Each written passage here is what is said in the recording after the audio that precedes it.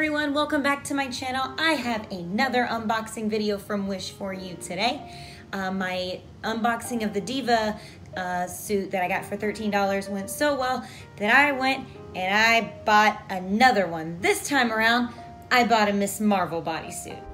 So here's what I saw on my phone while I was browsing the Wish app, and so I checked the sizes, looked back over it. It's definitely seemed like something that was worth the risk to me, considering how cheap it was. So here's what I saw when I went to get it. Obviously, I went ahead and bought it, and I had it shipped to myself. So it was really easy. So now, let's get to the unboxing. So yet again, comes in a really awesome little package. Ooh.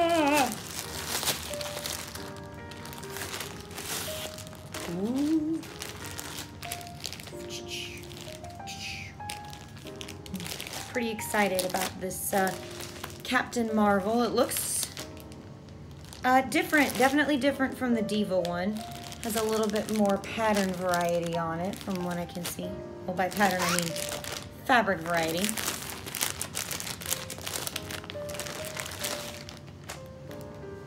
Okay,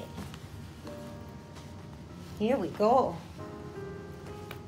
Well, this one doesn't have a lot of shading. But it does have a little bit of shading right there. I actually really like this one. This is kind of cool. Still absolutely worth the quality. As you can see, I bought this for like dirt cheap off of Wish. Seems fairly stretchy. Doesn't look too sheer. Doesn't have a big, it's got a relatively small zipper. At least it looks like it from here. Pretty basic. Oh look, it's got a dark crotch. Okay. All right. Well, I guess the next thing we're gonna need to do. Oh look, it's got a nice little seam line. Next thing we're gonna need to do is try it on and see how it works. Well, I mean, try it on and see how it looks. Okay, so now we have the Captain Marvel suit on. It's a thicker material than I thought it would be, than it originally felt. It does have the spots for if I wanted to add some gold buttons onto it. Other than that, it's just kind of printed on there. The shading isn't as vibrant as I thought it would be, but it's still pretty good. The only thing that I really kind of don't like about this one, and this just could be mine because of shipping and stuff, I don't know if you can really see it, but it's like there's scratches going across it. So I'm not 100% sure if that's intentional or if that's just because of my shipping, but you know, if you can't see them, then for $13 it's worth it. But now let me show you guys the full body in the mirror. Here she is in the mirror so that you can see. At the bottom is a little more sheer than I thought it would be, but it's okay. That's my dog. Say hi to Daisy. My booty is obviously a little bit bigger than I would like. The